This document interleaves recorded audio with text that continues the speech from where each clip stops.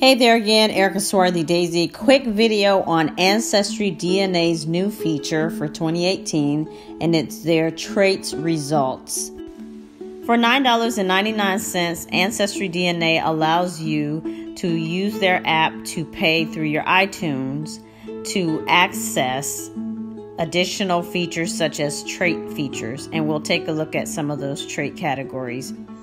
Let's take a look at the sensory category. Asparagus metabolite detection. It says that my DNA suggests that I probably notice a distinctive smell when I pee after eating asparagus. Sweet sensitivity. It says the DNA that they tested suggests that I'm probably less sensitive to sweet. Savory umami sensitivity. It says my DNA suggests that I'm probably extra sensitive to umami or savory flavors. Bitter sensitivity. It says my DNA tells them that I might be extra sensitive to certain bitter tastes. Cilantro aversion. It says my DNA tells them that I probably like the taste of cilantro. Appearance. Cleft chin. So it says that based on the DNA that they tested, I probably don't have a cleft chin. Earlobe type. It says that my DNA tells them that I probably have attached earlobes. Finger length. It says that my DNA tells them that my index or pointer finger may be longer than my ring finger. Earwax type. It says my DNA tells them that I probably have wet earwax. Eye color. Based on my DNA, it looks like I probably have dark eyes. Hair strand thickness. My DNA tells them that I probably have hair strands that are of average thickness. Freckles. My DNA suggests that I'm freckle-free. Hair color. It looks like I've got the DNA for darker hair. Hair type.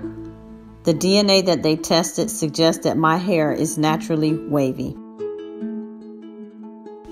Iris patterns.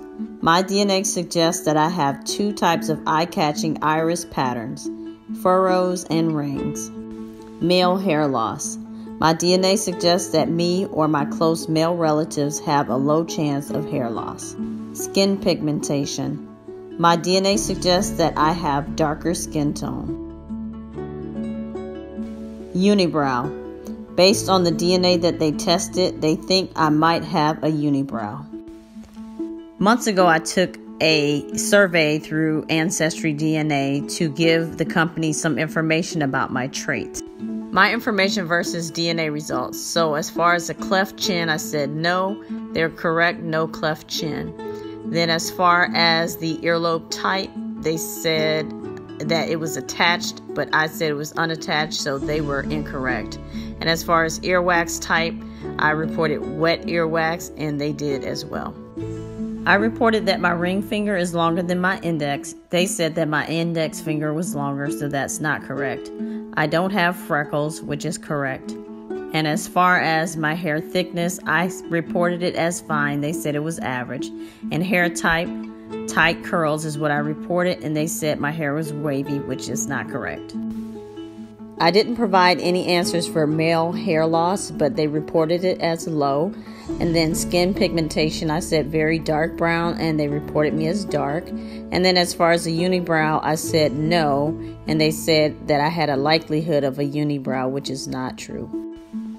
The traits test was pretty entertaining, in my opinion. I'm sure in the future they'll continue to release additional traits. If you're interested in your DNA providing more information such as traits, then I think it's worth the $10 upgrade. As I'll show you in a future video, 23andMe also has traits that actually come with their kit. But in this instance, Ancestry decided to do an upcharge for it. Please check the description box below if you're interested in checking out a DNA kit. Thank you guys so much for watching again. This is Erica Swarthy Daisy. Bye.